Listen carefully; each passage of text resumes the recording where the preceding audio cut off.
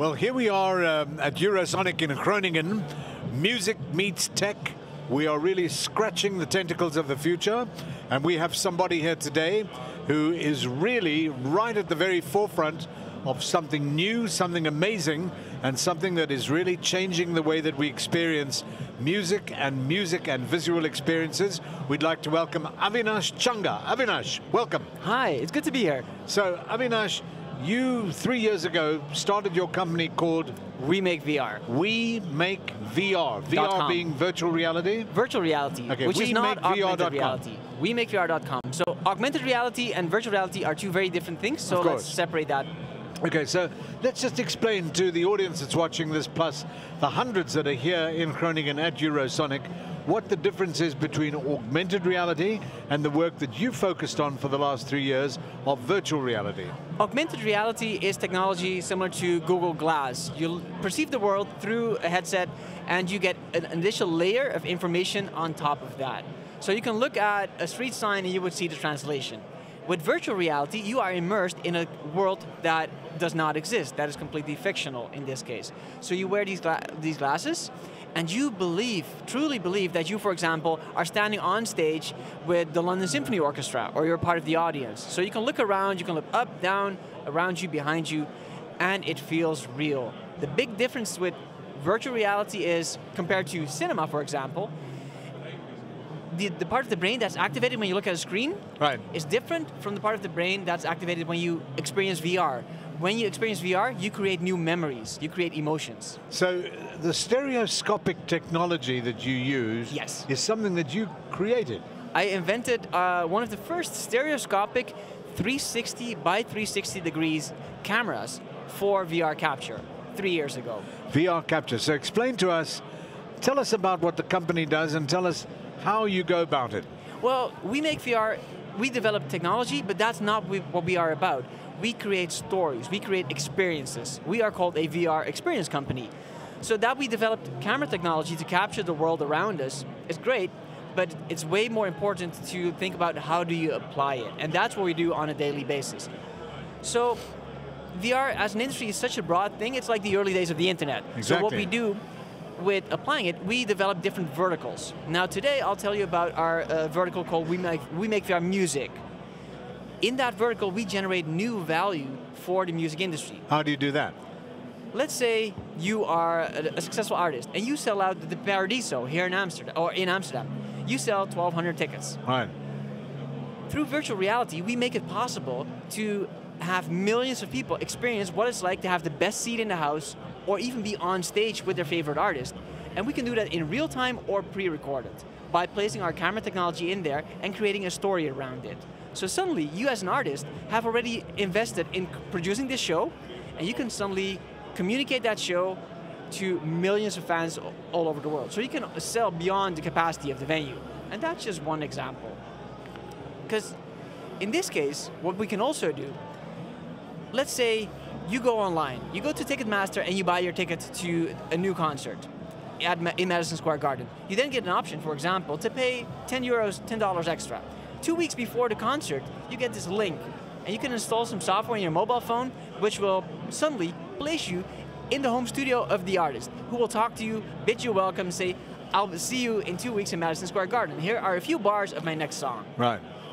Then you go to the concert, you have a great experience. 2 weeks after the concert, you can actually relive that concert from a better spot in the audience, or on stage, or backstage, and maybe even hang out with the artist after the show. Now this is an experience that adds to the already live experience, and it's a way for new fans to meet and to sort of experience what it's like to be at a new Prince show, for example.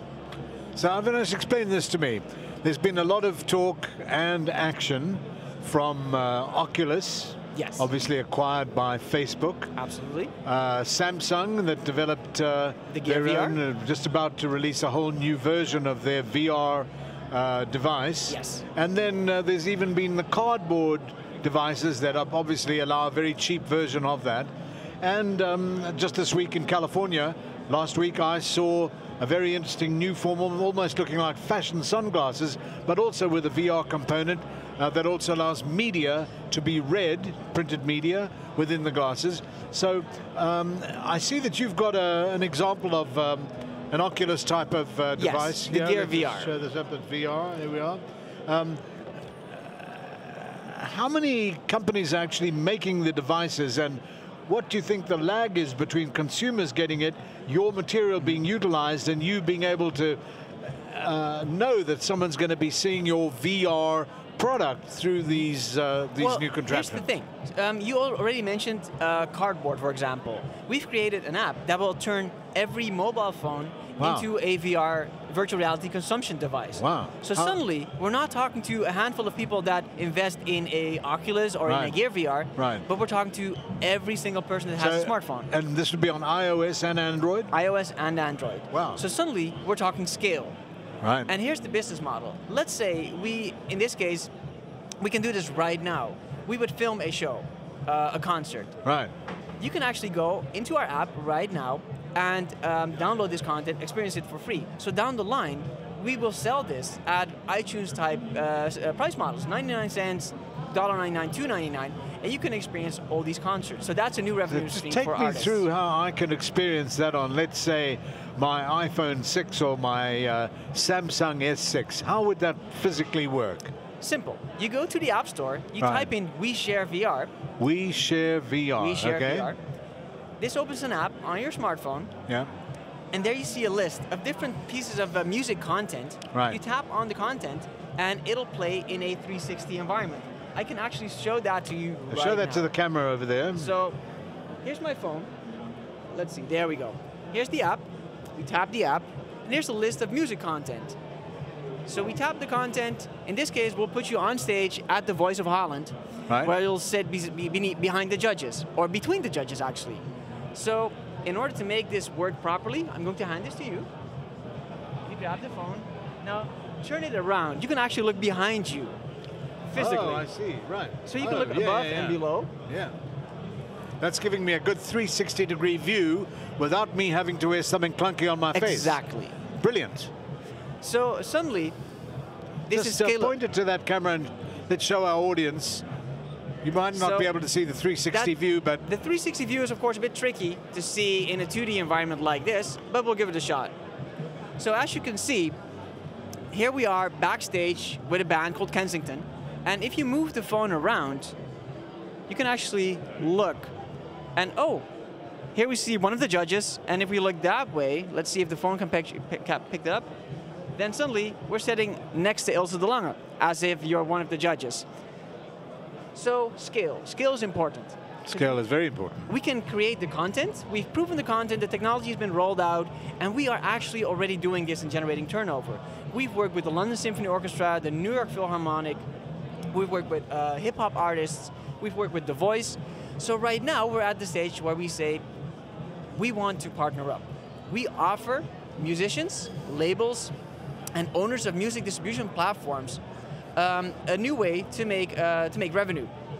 So we are looking for owners of distribution rights. Let's say you own the rights to the next Katy Perry tour. We will go on tour with Katy Perry and create the most amazing tour experience that people haven't even considered. So you're looking to connect with artist managers, with agents, with the representatives of talent. Exactly, but also the distribution platforms. Right. Because that's the thing. Everyone now is trying to be the YouTube of VR. What you'll see in reality that there's going to be a number of content aggregators. The smart thing is, since we create our own technology and license our own content, we can license our content to each and every platform out there. Where are you based, Avinash? Our main office is based here in Amsterdam, or there in Amsterdam. Right. We have a small front office in London, and we have a post-production division in Portugal. So, and we aim to go to the States, to New York, Q3 this year. So this also is something that has got value for music linked into brands and products. Exactly. I mean, it's a whole new world. It's a completely new world. But it's accessible VR. It's accessible VR. You don't need all these clunky devices, although the devices will make it more immersive.